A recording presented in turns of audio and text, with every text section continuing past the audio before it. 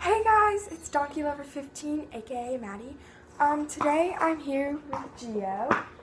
He's our new pony.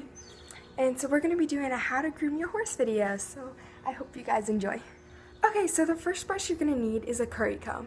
With the curry comb, you're going to go in circular motions all around his body. So, yeah.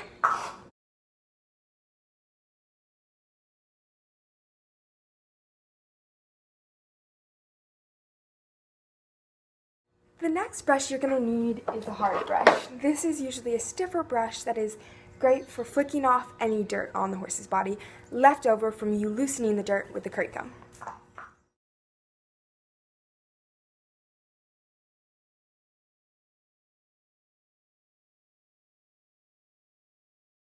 The next brush you're going to need is a soft brush. A soft brush is used to go over what you just did and kind of shine it up and take off any loose hairs.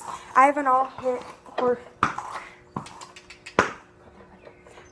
horse hair brush, so it really makes them shiny and smooth.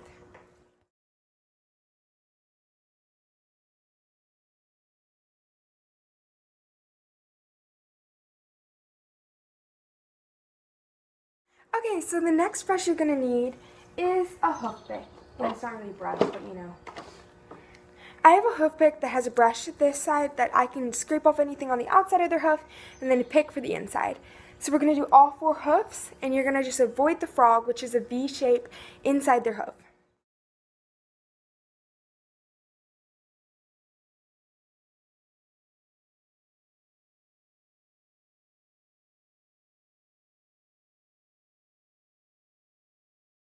The last and final brush that you're going to use is a mane brush.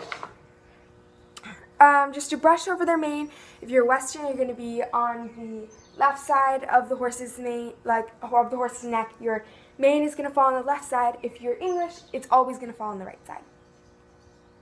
So you're going to brush it over, and you can brush their tail. Right now, his tail is braided, so I don't need to brush it. But yeah, let's do that.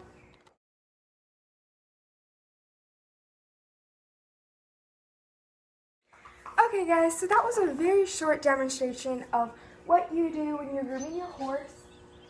Usually I would take a lot longer amount of time to groom him and brush him very thoroughly to make sure there's no dirt, no irritation, but I have brushed him 4 times today. That's how bored I am. So I've just been brushing him all day. So he's very, very clean right now. But I'm going to give you guys an overview of what we've done. Okay, so as you can see, we brushed him a lot and he's very, very shiny now. His tail's braided right now, like I told you, so I didn't need to brush the tail. Usually you don't want to brush the tail just because of pulling out a lot of their hair. Right, Gio? Right? Okay guys, well thank you so much for watching, and watch out definitely for more videos with Gio and me. Bye.